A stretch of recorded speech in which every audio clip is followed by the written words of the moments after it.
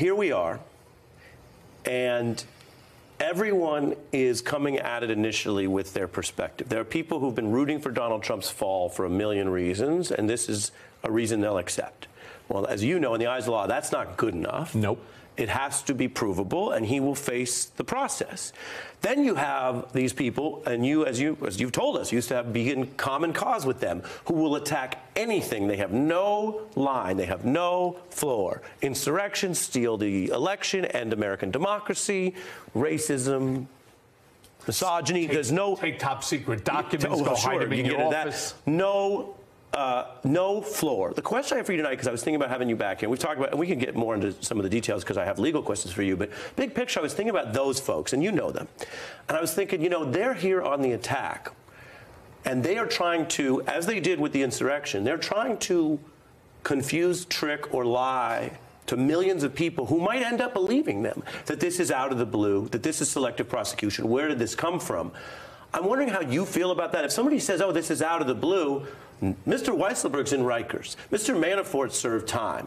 You served time. And while the cases are somewhat different, there is a trail of convictions, including the Trump org. Can you take seriously your former fellow travelers who say this is out of the blue? No. And I also get disgusted by our members of Congress that want to make that sort of allegation.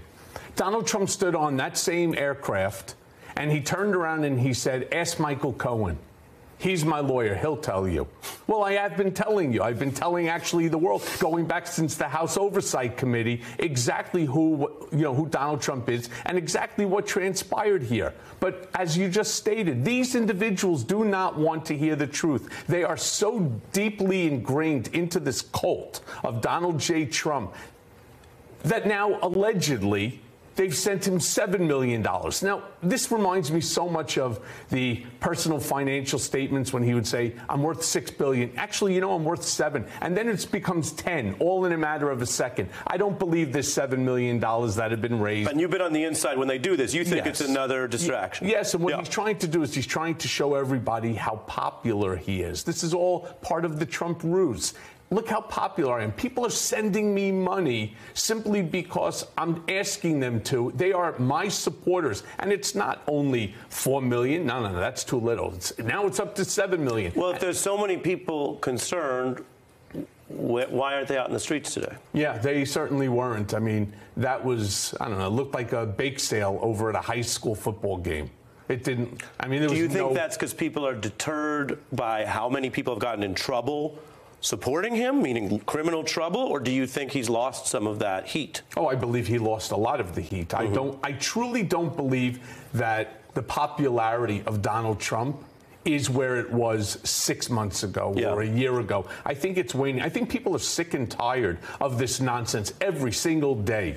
We wake up and we're wondering what Captain Chaos is going to do today. Yeah, no, I think that's fair, and you've been there. I promised we'd get into the legal. Cy Vance was the old DA Bragg, for folks who aren't as New York, busy with their lives around the country. Not everyone keeps track of local prosecutors. So DA Bragg is the pretty recently elected prosecutor. He replaced Cy Vance, who is talking about how the feds told him to stand down in the case that involved you. Let's take a look. I was asked by the U.S. Attorney's Office in the Southern District to stand down on our investigation, which had commenced involving the Trump Organization. I was somewhat surprised after Mr. Cohen pleaded guilty that the federal government did not proceed on the areas in which it asked me to stand down. I'll give my interpretation. You'll give your reaction. It sounds like he's saying that he was led to believe that the feds were going to go forward on that beyond you. You were the lawyer. You were the intermediary. People can assess your history. You've been very open about it, but you were not the driver. You were not the beneficiary. You were not the candidate. Sounds like he's saying that he was led to believe they were going to go beyond you, and they didn't. What did you think of what Mr. Vance said in that new interview? I think he was just told to stand down, that they did not want him continuing to do anything simply because they were protecting Trump. Is it any different than what we saw in Jeffrey Berman's book? There is a real problem in this country when it comes to accountability by those who are entrusted with power, and I'm referring to the DOJ. legitimately 6 or 7 different members of Congress have asked for inspector generals to open up investigations into my case. Not one single investigation has been opened. And you have to ask yourself why. My FOIA requests let me ask to this day have still been denied. When he says that, does that match your experience as you were dealing with the feds, SDNY, you were a defendant, then you were convicted? Does that match your experience, or do you not know? Because Mr. Vance is saying basically the feds were trying to wall off and tell the local prosecutor to just drop it. No, it's what I've ultimately learned from the drip, drip, drip of information. Yeah. You know, I even filed an action, a grievance with the New York State Bar Association against Jeffrey Berman. First, within weeks, they sent me a dismissal onto it. We're not going to investigate because Jeffrey Berman, in his book, states that he did nothing wrong. So I asked for a reevaluation, sent them additional information, including Rachel Maddow's entire segment on it, which was a brilliant dissection Looking at of the it. history, yeah. I received today a letter from them saying, no, we stand by our position. And this is the problem when it comes to accountability. If that was you, Ari, certainly if it was me, they'd be all over you. And it's the same issue that we're seeing with Donald Trump. He should not receive a single benefit greater than you or I or any other person who is being charged. You mentioned something, and I want to ask you about it. There are people, journalists, some commentators, legal experts, who say, if Mr. Cohen wants to be the most helpful to this investigation and trial, he should speak only in the courtroom and when called as a witness at trial and nowhere else. Now, viewers, I just like to be as transparent as possible. Viewers can see we appreciate you coming on. We've heard from Trump people, you know that. Mm-hmm. We've heard from you, and we'll hear from other people. So I think you're providing information that's of the public interest. But what do you say tonight, Michael, to those, I guess, critics of you speaking out? Yeah, they're critics because they don't know the facts. And the one thing that I have on my side is truth. And the truth, whether I'm here on your show, I'm not talking about the indictments or what I believe those indictments are, the charges. I'm basically talking about the process. I'm talking about things that I know outside of the DA's investigation. Now, I cannot allow people like Costello or any of these other pundits to sit there and continue to attack my credibility when so far, since I testified before the House Oversight Committee, that everything that I stated is accurate. And so I have proven that again and again. And once again, I'm not asking people to believe what I'm saying. Look at the evidence. Look at the documents that will be presented by the district attorney. Yeah. Well, I'll give you one follow-up on that, and then, as mentioned, I want to ask you about what Donald Trump might be facing if he doesn't win. How could I have ignored what Costello did, going out there and lying to the American people about me and not respond back? Well, I thought it was striking. We covered this. So Mr. Costello, to remind everyone, was sort of a late entry into the public debate, but this is someone who is a Steve Bannon lawyer, a Trump ally, Rudy Giuliani, and he sort of seemed to try to pass himself off as having special information about you, but he's clearly on their side. And by the way, I say this to everybody. Mr. Costello has been invited on the program. He's welcome to come on. Unlike you, unlike some of the Trump lawyers, Mr. Costello has not availed himself to any cross-examination.